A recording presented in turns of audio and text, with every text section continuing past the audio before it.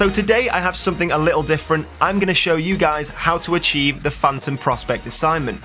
Now this assignment came out with China Rising about a week and a half ago now, but since then people have been asking, well, how do you actually know what you have to do for this assignment?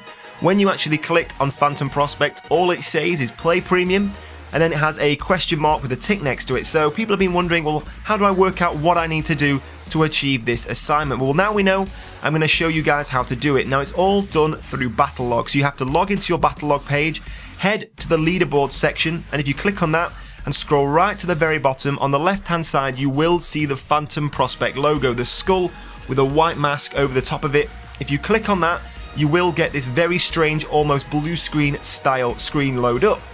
Now once the screen has loaded up, if you do have premium, it will let you get to this stage. You then have to type in a password. Now the password is bump in the night, all one word. You'll see it on the screen now. Once you've typed in that password, it will then completely run through the cycle, and if you go back to your battle log page, you will now see what the assignment is. You have to get 200 kills with an assault rifle, 200 kills with the main battle tank, and a 300 meter headshot. Once you've achieved that, and of course you play premium, you will unlock this dog tag. And I don't know about you, but I think it looks pretty badass. So if you guys think this is worth unlocking, go out there, get your hands on it, be the first person to show it off on the battlefield.